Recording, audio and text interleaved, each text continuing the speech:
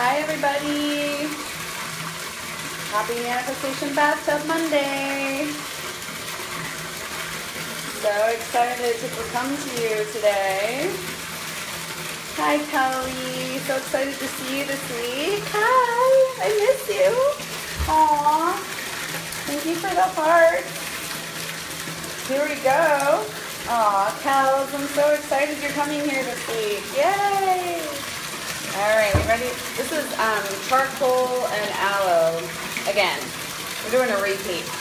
Yeah, boy. Alright, here we go. Foam it up. Wow! This one's, ooh, we got on the wall, you guys. This one's not as, ooh, man. Drip, drip, drop, little April showers. This one's like not as foamy as the Lush ones, but they're fun. They're fun. They still feel silky smooth in the bathtub. Hi, Emily. I miss you. Aww. How's my Emily today? Oh, there we got Lamb Chop. She's joining today. She always does this when we take a bath. She just curls up on the rug, on the towel next to the bathtub. All right. Well, did we get in? Are you doing bathtub in your t-shirt today? No. All right, here we go. Let me share my favorite. Are you on with you? Huh? Yeah. Okay, I'm waiting on Kit here. Let's see. Alright, I'm going down in here. Here we go. You want me to share your video? Well, What's the deal here? I don't know. Hi guys. Hi. Happy Manifestation Bathtub Monday. I'm just waiting on Kit here. So today we are talking about how to, well, in case you don't know what Manifestation Bathtub Mondays are about. Usually it's just Manifestation Monday, but we love taking baths together, so we decided to do it from the bath every week. And so, Kit's here. So, yeah, he's right next to me, and he's watching the video. So every week we talk about a different type of manifestation technique that we use, or a subject around manifestation. Basically how to make things happen in your life for yourself, how to get what you want. I'm in my bathing suit today, you guys, because it is just too hard not to show your TTs in these videos, so I decided to do it in my bathing suit. So today's about, we've done Manifestation Mondays on, Oh. Is it? Get down low. I can't. I want to place all the water. Okay. So we've done Manifestation, I'm going to have to take some water out, you guys. Here we go. We've done Manifestation Mondays on, hey Roxanne! Yay! Roxanne watches these videos a lot. I'm glad you're here this week. So we've done Manifestation Mondays on how to manifest the perfect house, on how to manifest the perfect lover, on how to manifest abundance. And today is about... I'm ready, I think. It's about desperation. Being desperate. Yeah, and oftentimes we want something so bad that we think about it so much, so often, and we really just we focus all of our energy on the fact that it's not there and how badly we want it. And that's called desperation. Can anybody relate to this idea of wanting something to the point of desperation? So bad. You just gave me this look like, that's not going to work, honey. What? No, here, just come down. Hold on, let's do this. Kelly can understand. No, let me get this wet. Okay. Kid's still adjusting his bathtub. Oh, that works.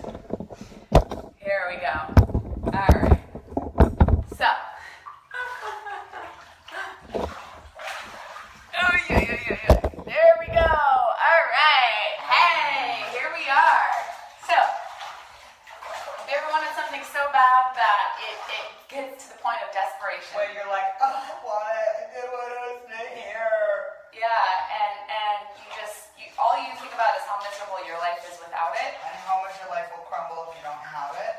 Yeah, and that's called desperation. Yeah, and you think like, oh my God, like my life sucks without this thing, without this person, without this money, without this job that you really want. Maybe it's maybe you like really want to move to a new city, and you think, man, oh God, I can't wait to move to Chicago because San Diego's the worst. And I'm like, oh God, I can't wait to get out of this city. I can't wait to go somewhere else. Or I can't wait to get my first client because you started a new business and you're desperate for your first client, and you're just thinking about how much everything sucks without that first client, and how, oh my God, what if I don't make it? So that's a desperation feeling. I'm sure we can all relate to that. And the reason why we got little money bags here. Yes, money. Yeah, money. Money's a big one. Yeah. There's a few. There's time, money, love. Yeah. Time, money, and love. Those are the three big desperation things that come up for most people here. Hi, Preeti. Hi, Preeti. Hi, we love you. So I'm sure. Hi, Lauren. Yay, you watch every week. I'm so glad you're here. Lauren, today we are talking about what is the number one thing that blocks manifestation. And what is that? Being desperate. Guys, that song Desperation, does that have to do with being desperate? I don't know what these songs mean. So should we talk about? So the title of the video today is Manifestation Bathtub. Self-sabotage, exactly. How to release desperation and embrace inspiration. That's what I put it. So let's talk about why desperation blocks manifestation. Because, typically the whole idea is you ask for something, you have such a strong desire for it, the universe will just reward you with it. Right, so you think, oh, the more I focus on this, the more it will be attracted to me, right? Law of attraction. That's the whole thing that we talk about every week in this bathtub. Is that's what manifestation is based on, is the law of attraction, right? So you think, oh, well, the more I think about it, the more it's likely to come to me. When in fact, when you're focusing on the lack of something, that's what desperation is. You're not focusing on the joyfulness of it. You get more lack.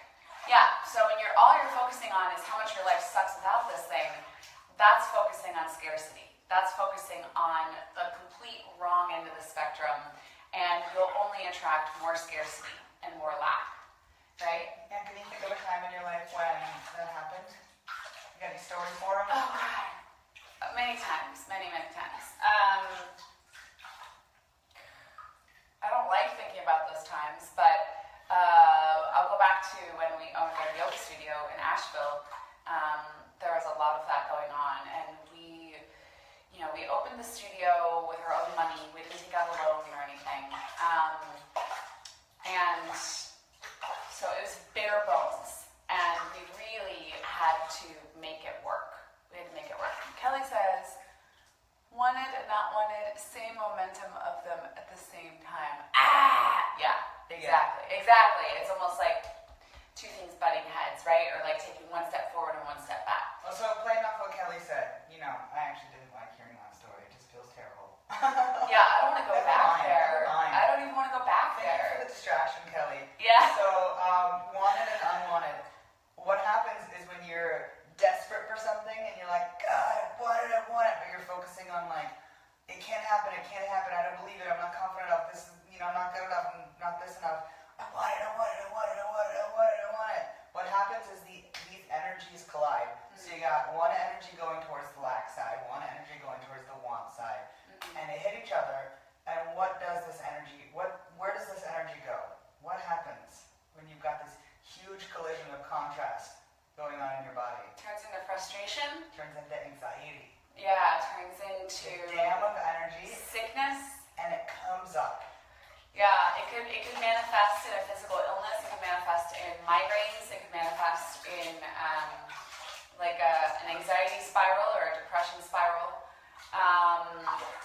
It could manifest in attracting certain people into your life that reflect that same mentality. Kelly said, nowhere, stuckness. Yeah, exactly. It just gets you stuck. So how do you move through this? How do you dissolve this barrier? How do you release this pattern of desperation? Hi, Nicholas. Oh, I miss you. Oh, hi. I miss butt rubs and phone trades. Nicholas fixes my phone for me, and I give him massages. He's been in Vegas for like a million years. We miss you. So usually one thing that like if you're not releasing it and it's just this stuck energy is just repeating and repeating and repeating, usually one thing will happen that will help dissipate this energy. You'll get sick. Oh, miss you too. Yeah, you'll get sick or... And what happens with sick is surrender. You just have to fucking let go. Mm-hmm. And if you don't want to get sick, there's another option. Let go of yourself. Chill the fuck out. Relax. Okay, so I'll give an example here. About 3 weeks ago, 4 weeks ago, I don't even know, man. It's been a crazy few weeks, but Kit decided that he wanted us to be very, very organized with our time because he was very desperate for... On top of it, we're going to make it happen. We're going to force it into existence. Desperate for our business to do better, which we're doing pretty good. Like, we have amazing clients. We are planning an amazing retreat in the Canary Islands. Like, I'm going to Edinburgh in a few weeks. Like, you know, like shit is good, you know. And but Kit wanted to see if we could make it better. So we thought, well, maybe if we plan our week down to the minute. And so we sat down one day and we planned this schedule that was just like boom, boom, boom, boom, boom. Like 9:15 we'll do this, 9:45 we'll do this, 10:05 we do this. And it was like us doing all this crazy stuff all day, every day for our business. And we scheduled some self-care stuff in there too because that's important, but we really, like, that's not our style. And so we thought, okay, well, I'll go along with it this week and we'll see if this works. Like, maybe this will help us have a big breakthrough in our business. And so we started following the schedule, and what was it, like 2 days into the week? I got sick. Kit got the stomach flu, and he was forced to just surrender. Do nothing. Do Woke nothing. up in the middle of the night throwing up and was just like, this is right. Yeah. So This is better. So he surrendered, and then a couple days later I got the stomach flu, and I surrendered, and our week kind of just, all our plans went to pot. But you know what happened? One day I woke up and someone had bought a place at the retreat, and someone else had paid for coaching. And so just by laying in bed being sick that week, we actually did just fine anyway.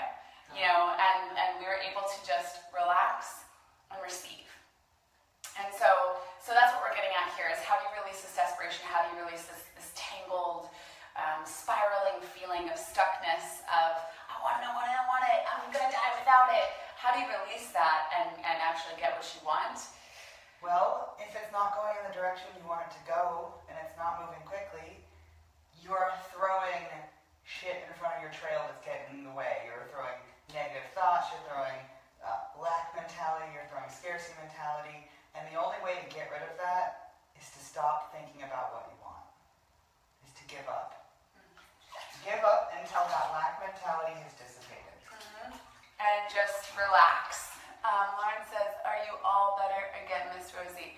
No, I'm not. I'm still sick. So I got the stomach flu, and then it re-triggered, I think this is what happened, it re-triggered a virus in my system from when I was a little kid that has been going on for 3 weeks now, on and off. And this is something I'm currently working with, and I'm not really sure how to relax and surrender any more than I have. It's been a really interesting journey. So I've gone to a Western doc. I've gotten some intuitive, like, shamanic priestess healing, like, and so this is something that maybe some of you guys might know something I could do about. But yeah, I woke up again this morning, still have a fever, like, for the last Cindy. When you learn how to clear it, it's going to be a really great manifestation bathtub. Yeah, so I'm looking forward to sharing that with you when I finally get better from this thing, whatever it is. What was the inspiration to, what was like the magical moment that healed it? We'll see. Maybe, I don't know, really it's just been like rest, and we'll see what happens. That's all I can do for now. What are some ways to give up and surrender? Self-care. And how's your self-care been lately? Not great. Oh, maybe the golden answer here. Yeah, I was meditating every day, and Kit even left the house yesterday to go to the gym and said, "Are you going to meditate while I'm at the gym?" I was like, "Yeah." I didn't. I just kept cleaning the house. So that's a big one. There is self-care. How to just like, sometimes it's like, it's easy to think, well, I can't relax and surrender because if I do, then I'm going to lose all this money that I have, or I'm going to lose this momentum, or I'm going to get stagnant if I take a break. When really what happens is, sometimes you have to plant a lot of seeds, and then you have to just sit and wait for those seeds to sprout. You ever plant in the garden, when the sprouts come up, you go and you pull on them, you kill them. Mm. And that's what desperate energy is. Yeah. It's pulling on your sprouts before they come up. So you can't force it. You can't force manifestation. You can't make it go faster than it is. You just have to sit back and wait for those sprouts to grow. And that includes taking care of yourself, getting as happy as possible, and just relaxing. And the thing is, when you get as happy as possible, that's when you get the inspiration that will be the next step, that will bring abundance, that will bring the relationship, that will bring the love, that will bring the time, that will bring the money. It's from the happy place. What'd she say? Lauren said, I made a huge self-care decision this week and I quit my job that is literally killing me. I lost 20 plus pounds. Woo! Lauren! Yeah! You lost 20 pounds in a week? Wow. I'm confused about the 20 pounds thing. Did you lose weight because you quit your job, or did you lose weight at your job because it was killing you? Either way, congratulations on quitting your job. Lose 20 metaphorical pounds of psychic energy. That is the way to go, and just know that the universe is supporting you in that decision, and make sure you take care of yourself now, and don't just fill that hole with something else. That kills you. Oh, yeah, you lost the weight from the stress and the overwork. Yeah, I've been there before too. So, congratulations on quitting that job. That's awesome. Make sure you fill that hole with something that feeds your spirit.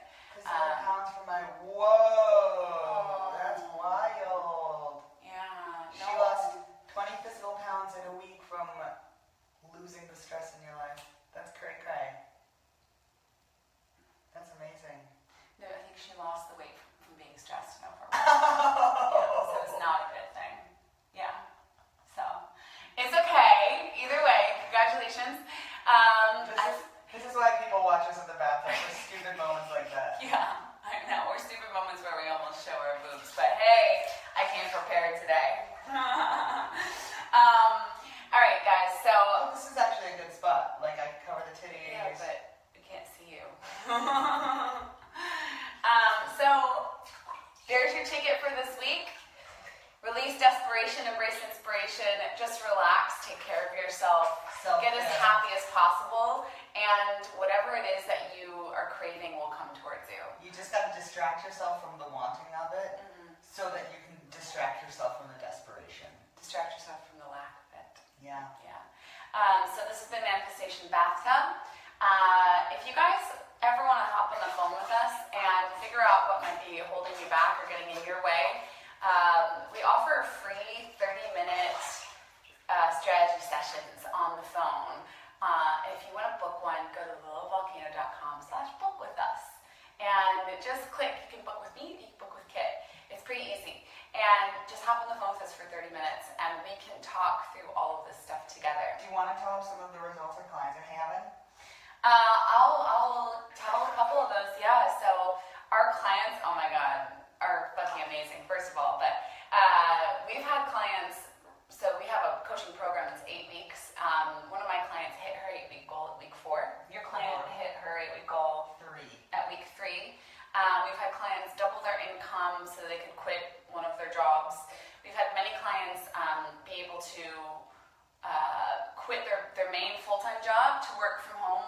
just do yoga and body work and support themselves from that. So many people are on that journey. And then there's a few people that are also working with heartbreak and working with healing that. And that's been incredibly rewarding to see people struggle with something for a year and then work with us, and after 3-4 weeks have huge revelations that's healing to the heart. Yeah, and all this work, you guys, is mindset work. It's all mindset work. So it's about, it's about going from that place of desperation to going to that place of inspiration. And we are there as accountability to help you get there. We're there to spot you and to call you out when you start to spiral into that place of being stuck. And bring you back. And we bring you back. We bring you back to center.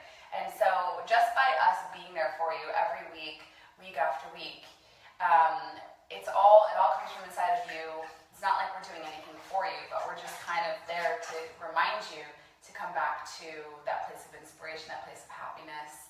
And as a result, our clients are killing it. Yeah. So, and it's not just mindset work, it's mindset work with tools. Yeah, so yeah, of course. You get the mind, if you don't have the mindset solid, then the tools won't work. Exactly. So it all starts with the mindset. And the tools are useless without that. Yeah. So unless you have the healing, you don't, like if your hand is broken, you can't use a hammer. True. If your mind is broken, you can't use the tools to grow your business, heal your heart, get a new relationship, all that stuff people are in a coaching program for. Although we don't think anybody's broken, but No. but maybe stuck, maybe stuck in a place where they don't really see the way out. So we love what we do. We want to share it with you. Give us a call. Have a Manifestation Monday. Tell us what you're manifesting this week, and we'll